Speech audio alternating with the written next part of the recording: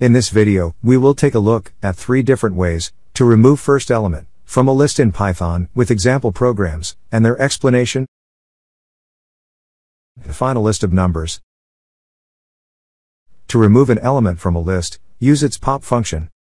Pop takes the index of the element to remove as argument. First element has index 0, so this should remove first list element. Print the list before deletion and after the element is removed. Run the program. Look, it removed the first element. Pop returns the element that was deleted.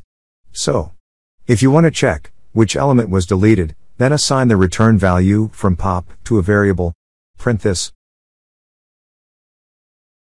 Look, it shows the element that was removed. Pop can be used to remove other list elements as well by passing their index. So, to remove third element, pass its index to pop. Index of third list element will be 2. Run this. It removed the third list element. Second method to remove the first list element is using del statement.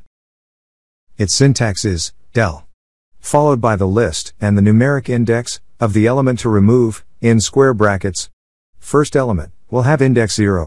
So, this will remove first list element.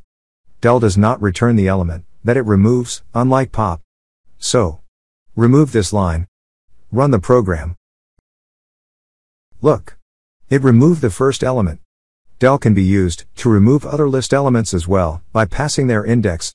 So, to remove fourth element, pass its index. Index of fourth list element will be 3. Run this. It removed the fourth list element. Third method to remove first list element is using list slicing. List slicing can be used to create a sublist containing elements between 2 indexes. Syntax of list slicing is list variable followed by square brackets. First value is the index at which slicing or sublist will start. If you want to remove first list element, then list slicing should start with second element or the element at index 1. So, first value will be 1 followed by a colon. Second value is the index of element till which the list should be sliced, or the index of the last element of sublist created by slicing. Remember that the element at this index is not included in the result list, since we need the list till the last element. So, in this case, it should be the index of last element plus 1. Plus 1 is required, since we also need to include the last element in the list.